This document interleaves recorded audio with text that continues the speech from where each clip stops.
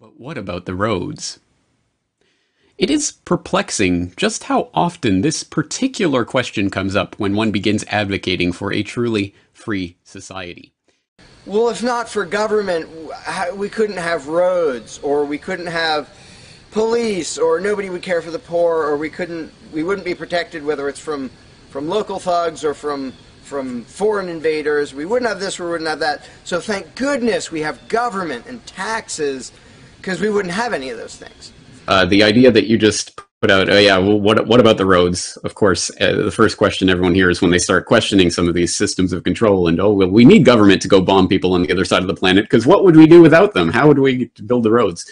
It's not only perplexing because it's easy enough to answer this question, but the very frequency with which this question, this objection to a free society is raised, is perplexing in and of itself. It's almost as if somehow in that 15,000 hours of government-enforced indoctrination that we go through in the public school system in our youth, we have drilled into us from a very early age the idea that, of course, you can't have something such as a road system that actually functions without having a centralized gang of thugs wearing hats and shiny badges proclaiming to be something called the government, with a monopoly on the initiation of force within a geographical area that points a gun at people's heads in order to take money from them in order to fund the military-industrial complex and other things that they don't want in the name of democracy, or whatever the prevailing mythology of the day is. It is bizarre just how frequently this particular question comes up.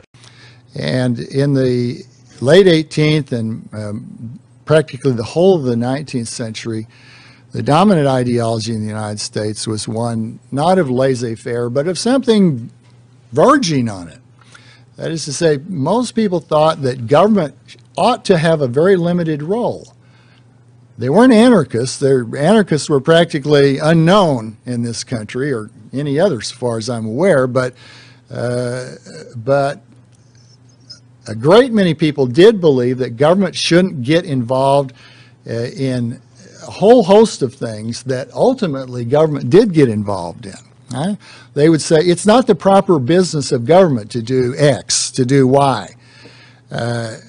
Now, in fact, they became more like that after the 1840s, because before that there had been a lot of government involvement in economic activity at the state level and the local level, for that matter. Holdovers from the old kind of regulations that the English had brought down from the Middle Ages, you know, when they mercantilists were telling people how many threads they could have in a yard of woolen cloth and nonsense like that. Or in the colonial times, the local town government would tell you when you could have a market day and when you couldn't have a market day, and how heavy a loaf of bread had to be if you sold it at the public market. And so those kinds of things went back for centuries, and local governments inherited some of them when the English came and colonized North America, but they were very ill enforced. My old friend Jonathan Hughes wrote a book about colonial economic controls, and he had gone through all the legal documents of the colonial period, and he had said, oh, look, this was a massive regulation in the colonial times. Look at all the things they were controlling. What Jonathan didn't adequately take into account was the fact that hardly any of that was enforced. Because there wasn't anybody to enforce it. Who was going to do it? The mayor? Not bloody likely if he wanted to be reelected. All the merchants would vote against him, and probably almost all the people too. And nearly everybody lived out in the country or in a very small village well into the 19th century. So there wasn't anybody around to see what they were doing. They did what they wanted to do.